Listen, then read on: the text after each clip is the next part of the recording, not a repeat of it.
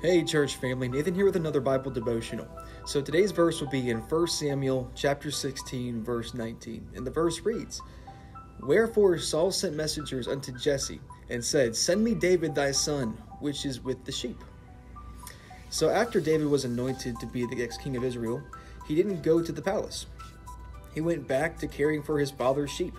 He was anointed before he was appointed. Now remember that point. Doing what seemed like a menial job, he kept being his best and proved to God his faithfulness. When King Saul needed someone to play soothing music for his bouts of depression, someone recommended David as an excellent musician. For David, who had been discounted, overlooked, and ultimately forgotten, promotion came calling his name. He was suddenly working in the palace for the king. He didn't make it happen, the king sent for him. Wow. So, as with David, you have the anointing, the promise, the calling, but you don't go straight to the throne. What I mean by that?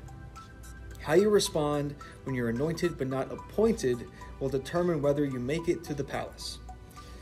You have to be your best right where you are. When you pass the test of being faithful in the small, get ready for opportunities that come looking for you.